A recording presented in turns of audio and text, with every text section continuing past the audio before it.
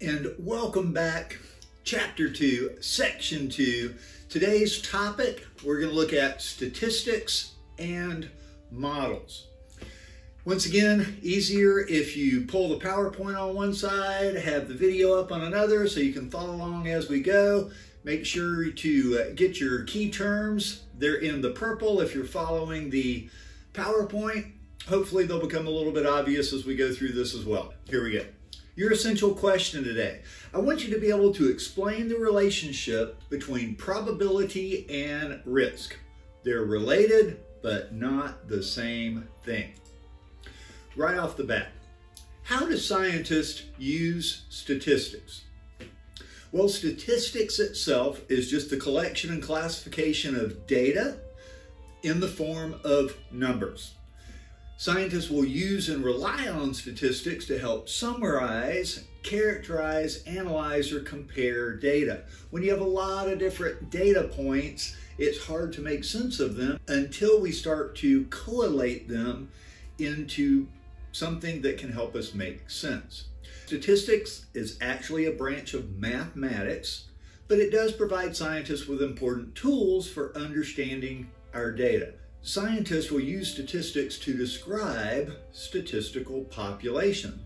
Statistically speaking, 90% of you are whatever.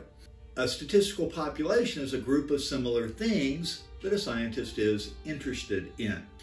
So we're looking at it. I would say statistically, our class average should be in the very high 70s or low 80s. Just when I look at a whole collection, if we've prepared well in an advanced class, it's what I expect. Not everybody's gonna knock it out of the ballpark every time, but if my numbers are way up or way down, I have to kind of look at them and trying to figure out why.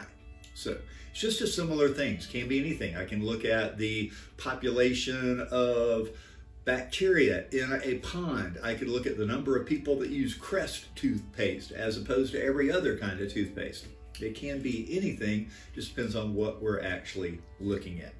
One of the big ones is the average. And I talked about that, say, with a quiz or test data. I kind of know I'm looking for the class to get a certain sort of average, and if we're above it or below it, I got to ask myself why.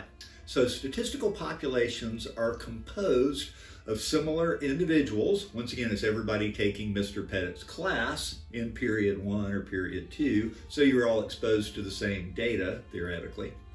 But you're going to have different characteristics. Some of you are going to prepare harder, some of you are going to study more, some of you are here at class every day, some of you are sick for a few days, what have you. So we look at the mean. Now the mean and the average really are the same thing, but the proper term is mean. I take the number of people in the class, I've got 31 people in the class, I add up all the scores and divide by 31 and bingo, I have my mean. And this provides a single numerical measure that allows for very easy comparison. So I can compare first period to second period or fourth period to first period, what have you. Very helpful information. And then we can look at a distribution. Now, a distribution is the relative arrangement of the members in a statistical population. When we take a test, I tend to put these up in a bar graph, but if we kind of drew a curve around it, that would be a distribution. So the graph I'm putting up here is one of IQs. And if we map out enough people IQ, I take a sample population and measure their IQ, measure their IQ. This is what I tend to get. So we get this classic bell curve. So this is a normal distribution. And if we are looking at IQs in general, 100 is the statistical average. If you have a IQ of 100, congratulations, that's right on the ballpark. The people that are between 100 and 115 and 185, this is our main group of people. And it's something like almost 68% of all people fall right there. Now, if you have an IQ over 115, but only at 130, then it is one standard deviation away from normal. And if you have one above 130, then you're 2 standard deviations above normal. The farther we get away in these standard deviations, the smaller and smaller population gets. So 2% of the population out there is going to have this IQ over 130, but an IQ over 145 is only 0.1% of the population. The numbers get really, really small. And in a grading situation, I'll see something similar. Most of us will clump around this high 70s with people on both ends. This is just a normal distribution, if you will. Probabilities. This goes back into our essential question, asking what is the probability? Now, a probability is the likelihood that a possible future event, an earthquake in California, a hurricane off the coast of Florida, will occur in any given instance of the event. And we express probability with a number between 0 and 1. 0, there's no probability. An earthquake that's going to make Florida fall into the sea. We're not on a fault line, so the probability is going to be 0.00, a very, very small number. And 1 would be, it's absolutely going to happen. Now in reality and probabilities, we never get a 0, we never get a 1. It's somewhere in between. Now we do have to have a large enough sample size in order to obtain accurate results. If I poll 4 of my friends, that's not an accurate result. Normally we need to, if we're talking about people, we need to get in the thousands before we're getting any kind of decent sample size. And also a lot of times in probabilities, even though it's a point, we a lot of times do it as a fraction. 4 out of 5 dentists recommend 4/5 of people. So a fraction is a pretty common way for us to actually talk about probabilities. And that takes us into risk. Risk is the probability of an unwanted outcome. Now I'm going to throw a pie chart up here which represents the actual risk or the actual problem with oil and oil spills. Now, most people tend to worry about big oil spills or a huge oil leak. We go, oh, that's the big problem. If we could stop those big oil leaks, it's those big companies doing things that is the problem. We tend to worry about big oil spills, but there is a much greater risk of pollution from everyday sources. 51.4% of the oil out there in the environment causing problem is runoff from land. That means your car is parked in the driveway and a little bit of oil drips out, then it washes down into the drain. Cars driving along the road, little bits of oil come out. The oil coming out of the exhaust in the atmosphere, and then it rains and it settles down in. I pour some gasoline into my lawnmower and a little bit spills out, and this is our biggest problem. 51%. Big oil spills, the splashy ones that catch the news, 5.2%. They're not the real problem. Natural seepage of oil it's under the ground, right? It leaks up into the oceans is 8.8%. Just natural seepage is worse than oil spills, but we tend to worry about the risk of oil spills. So probability and risk, what are they?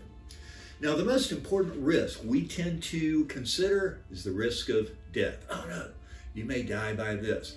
And people tend to overestimate the risk of dying from sensational causes like a plane crash, but underestimate the risk from common causes. As a triathlete, I do swimming in open water, so I practice in open water from time to time, i.e. lakes and streams and the ocean. And when I talk about that I'll go to a lake somewhere and go for a swim, what I get all the time is, aren't you afraid you're going to get eaten by an alligator? Well, no. Seeing as only about 2 to 3 people even get killed by an alligator in a decade, it's really only about 1 a year at most. No, I'm not worried about that. I'm at a much greater risk of dying by driving in my car to get to the lake than I am by eaten by an alligator. But it's what I get asked all the time. Aren't you worried about this big sensational risk? My doctor would say, ooh, aren't you concerned about getting that brain-eating amoeba? And I'm like, no. Once again, you get 2 or 3 cases of that a year of all the people in the water sources, and there's nothing I can do about it. So no, I'm not actually concerned about it. It'd be sensational if I died by brain amoeba, because so few people do it. But the odds of it happening, the probability, almost zero. We also tend to overestimate the risk of sensational environmental problems, and we underestimate the risk of ordinary ones. We look at the red tides that happen through Florida, and we want to go, ooh, it's those big corporations or these big farms that are putting out pesticides, or it's really fertilizers, and most of it's coming off of your and my lawns. It is some of the farming, but by and large, it's just normal people doing it because there's so many of us. We look at the extraordinary and we tend to underestimate the very ordinary. It's just a tendency that we do. We want to talk about models. In science, we use models all the time. These are just going to be patterns, plans, or representations designed to show either the structure or the workings of an object, a system, or a concept. And we use models all the time. You're so used to models, we'll come up with the names and you'll think, what is that? But a couple of examples, you go, okay, yeah, I do use that all the time. Now there's several different types of models that really help us learn about the environment that we're going to apply, that scientists in the real world and you and I will utilize them in class, and you'll use them in the real world just all the time. The first one is just a physical model. These are three-dimensional models you can touch. And you may have noticed on my desk and wondered why. Well, I've got a little armadillo here. Well, this is a three-dimensional model that I can touch and look at. It looks just like the real thing. So if you've never seen an armadillo, I can answer, well, they look like this, except for they're this big or etc. Their most important feature is that they closely resemble the object or system that they are supposed to represent. Now, they may be larger or smaller. In this case, it's smaller than a regular armadillo, because I'm in a model of a full-size armadillo, it'd be a little awkward. So it's smaller to get the idea. In the case of something like a bacteria, well, I'd have to make it much larger because an actual bacteria is microscopic. So something's really big, we tend to make it small. Something really small, we tend to make it big.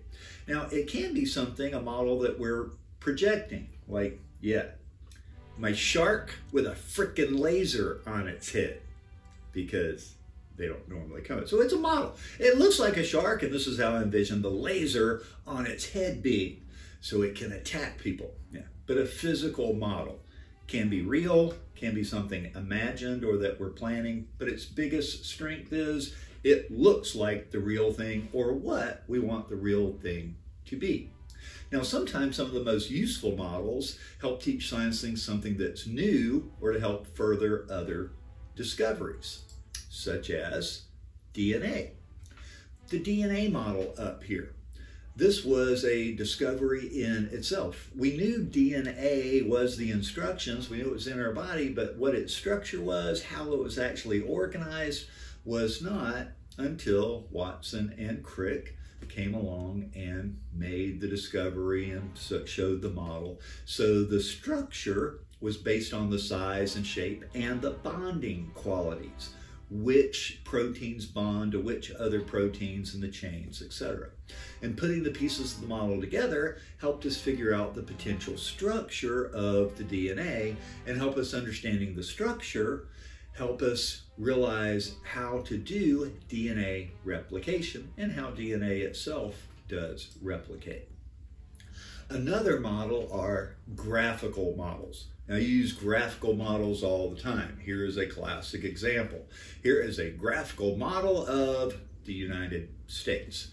It's a graphic, a picture model. It's not a 3D, but it's a 2D picture of a model. We use these for, maybe it's a map, it can be a schematic diagram of something, breaking down what it's going to be. And we use these all the time. We can do things to show the position of a star. We can show it how much forest cover is in a particular area. You know, forest is here, forest is there. And even the depth of water in a river or along a coastline. So if we happen to be trying to look at off of the coastline, what are the different depths, where can we go? a graphical model is our best way to do that. And we have conceptual models. Now, a conceptual model is a verbal or graphical explanation for how a system works or it's organized. Now, when I coached football, we had a graphic model that we used for our linemen all the time. The guy is down on the front gonna block. And it was gap down up. Now, sometimes the lineman had a very specific assignment. On this play, you need to do this very specific thing. But otherwise, if the play is coming towards you, if it's going to be a running play, then you block gap down up. We just teach a player. You look, is he in your gap? If he's in your gap, you block him. If there's nobody in their gap, they're straight in front of you, well, they're not in their gap, then you would go down. So there's somebody in front of me, I don't block them. There's nobody in my gap, so I don't have any of the blocks, so I block down. I'm gonna block that guy. If there's nobody in my gap, there's nobody down because he's in the next person's gap, then I block up. I go up a level and I block a linebacker or somebody else. A conceptual model. So when I get down, I go, this is what I do. It's a flow chart of what to do. If this, then that. Have a flow chart up here, and a lot of times we'll use these by little boxes, etc., to show what we do in the situation. So I look at my lamp. Now I know this is very simple. We don't need a flow chart for it, but it's what we do. I look at the lamp. It doesn't work. Well, is it plugged in? No, it's not plugged in. Plug it in and the lamp works. It's plugged in, but it's still not working. Is the bulb burned out? I check the bulb. The bulb's burned out. I replace the bulb and it works. If it's not plugged in, if the bulb is good, now I have to, quote unquote, repair the lamp. Now I have to go into a more complex conceptual model or flow chart. But we use these all the time. It helps us better understand, in this situation, I do this, then I would do this, then I would do this. But they're pretty common. They also can just be verbal descriptions, once again, the gap down up, or it can be the drawing like we looked at. Now, also a conceptual model is the structure of the atom. We talk about understanding the atom.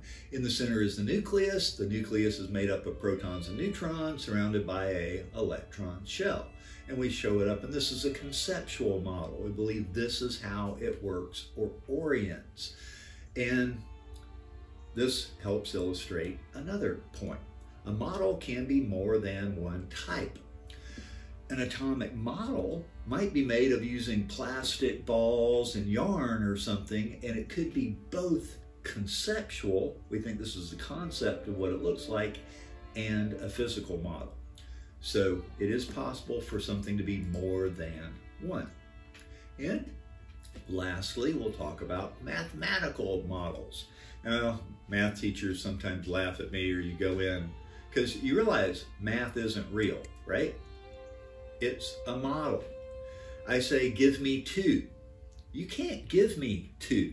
You say, yeah, I can 2. Oh, that's 2 fingers. Or you can hand me 2 models. Or you can hand me $2, but you can't give me a 2. A 2 doesn't exist, if you will.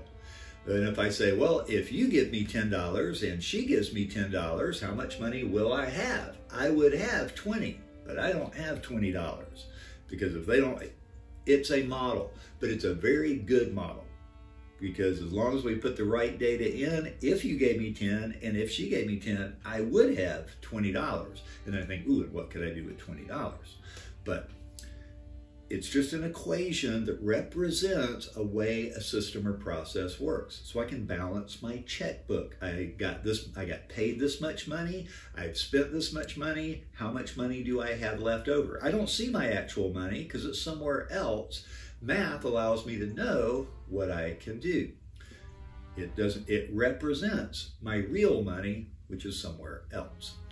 And they're very important when we look at cases that have a lot of variables, such as the weather, all the things affecting the weather. We're trying to plot where is the hurricane going to go, or where is it? We got to plot in all these different points of data, high systems, low pressure systems, moisture in the air, temperature, to try and get an idea of what will more than likely happen.